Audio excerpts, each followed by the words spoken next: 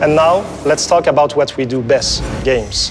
Our friends at Square Enix Montreal have a new entry in the Deus Ex franchise. Let's look at it.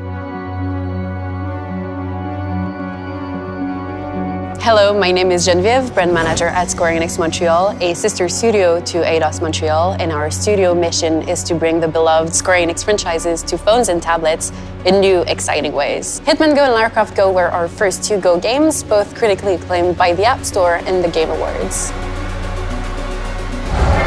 The idea behind the Go series is really that, taking everything that makes a franchise unique and boiling it down to its core essentials to make something that's completely unexpected, yet that you will feel familiar with.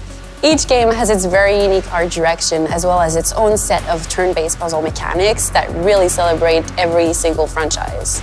After Hitman Go and Lara Croft Go, tackling Deus Ex came to us as an appealing, incremental challenge. We're excited today to be sharing with you, for the very first time, our vision for Deus Ex Go.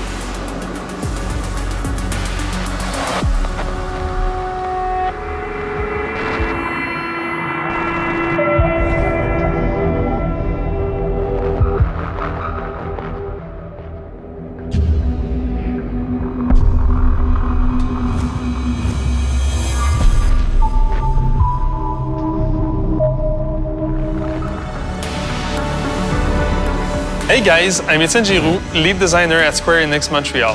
Deus Ex GO is all about infiltration, and it's set in a stylized interpretation of the Deus Ex universe. The near-future dystopian setting helps us go in a completely different direction from the other Go games. Players will take on the role of covert agent Adam Jensen and use augmentations, combat, and hacking to solve the most intricate puzzles in the Go series. We couldn't just leave it there, however. We really wanted to bring the Go series to the next level. We decided to take our own design tool and transform them into a fully featured yet accessible puzzle creator. This feature will allow us to create more puzzles for the fans, but it will also enable the fans to create puzzles for each other.